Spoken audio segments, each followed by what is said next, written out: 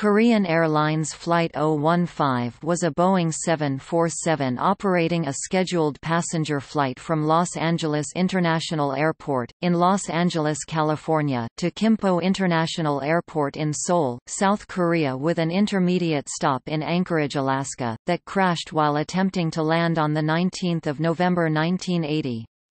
Of the 226 passengers and crew on board, 15 were killed in the accident.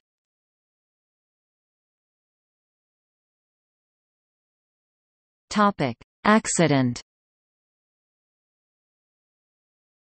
The wind was calm with a visibility of 1,000 meters in fog as the Korean Airlines 747 made its approach to runway 14 at Gimpo International Airport. The pilot reported trouble with the controls shortly before the aircraft touched down 90 meters short of the threshold and contacted an embankment slope. The aircraft's cargo compartment was ruptured after the main landing gear were pushed into it. Flight 015 slid down the runway on its belly and a fire broke out.